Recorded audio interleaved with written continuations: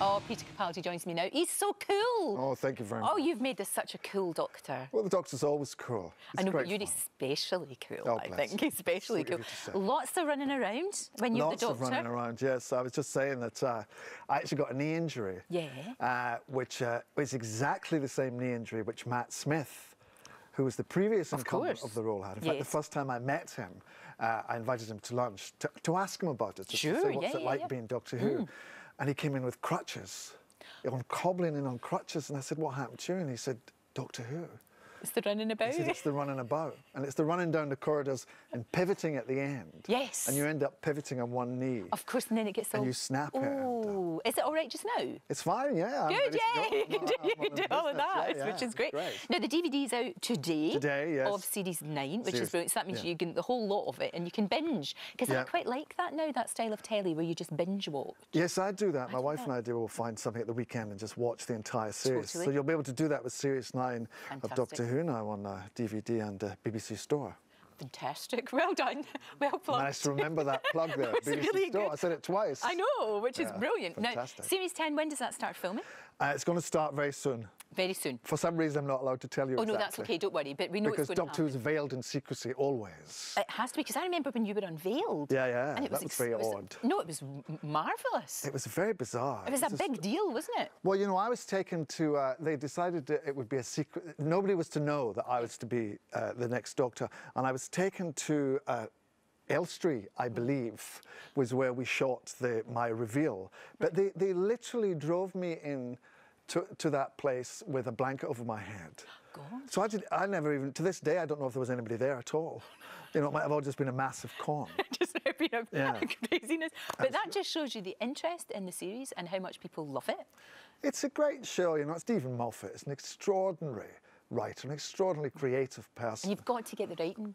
Yeah, it's got to be right. On. But also we have an astonishing crew down in Cardiff who I can't praise more highly.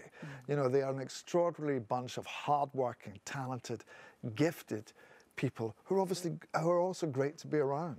Well, that's really important. When when you're doing a lot of running about, you need people round about you as well that are going to be good. And the thing about it is, people clamour to get cameos on the show. They absolutely clamour to. I mean, that's when you know. Yes. Yeah, you've got something right here. Yeah. When folks just want to be on it, which is really good. Yeah. Because Rebecca Front's been on it, and of course you've worked with her before. Rebecca, we did the thick of it. You called her an omnishambles. I called her an omnishambles, which is a word that has been coined. I know. Which was created by the writer Tony Roach. I know. Who actually came up with that. And that must be extraordinary to come up with a word that suddenly, you know, only Shakespeare's done that before. I know, exactly. But now other politicians call each other omnishambles. Yeah. Which is great. And it's just made up. I know, that was such a brilliant series. And you were so good in it. Well, thank you. You really were. Now, look, I have to ask you, where do you keep your Oscar?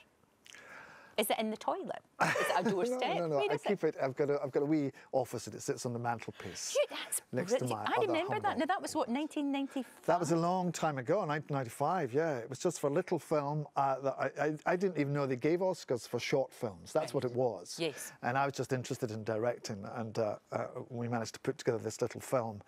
And then it was the BBC and the Arts Council, as was, who gave us the money, not much money. And then they phoned me and said, it's been, we've put it in for the Oscars. I didn't know they were doing that. And then they said, it's been nominated. And I thought, this is incredible. So we got to go to the Oscars, but of course we had no money. So we had to cobble together all the money to get to the Oscars. And then the worst thing was, it was extraordinary. We won this Oscar, and we thought, all the doors are going to open for us now. Yes. But when we went home, you know, we flew economy. I say me, so myself and my wife, my daughter and our friend Lindy. I thought when I went to the BA check-in desk at LAX to come back home, I just put the Oscar. And people will whisk you off in first class and champagne all the way? Yeah, they said, sorry, the flight's full. They did not. So we were in the back in economy. But it was great because I showed everybody in economy got to hold the Oscar and wave it around. Pictures of it. Yes, it was great. Oh, it's great. And will we ever see the Dream Boys reunite? I don't know. I don't think so. I mean, because that was your band with Craig Ferguson. With Craig Ferguson, who was great, and we had a great time together. But we were just a bunch of, you know, at that time in this mid-70s, anybody who could hold a guitar You had to have a band. I had to have a band. Didn't mean you were any good. So we just had to laugh, and it was wonderful. And I love that whole kind of ethos of just having a go. Yeah. But we weren't really very musical. No, but it still could be quite good now. I think it could work. I think the Dream Boys should make... It's the worst name ever for a band. Well, especially a punk band. Yes. The Dream Boys. Yes, I know. It's so terrible because it was, you know, we were trying to be very art schooly and kind of exotic and kind of Kafkaesque. But, of course, it just sounds like the Chippendales or something now, which we definitely I think there is a band called the Dream Boys. Yeah. Thank you so much for coming in. Really looking forward to seeing it. That's it. I'm really sorry. We really started. I know, but we can keep talking. We can keep talking. But I've got to say bye-bye.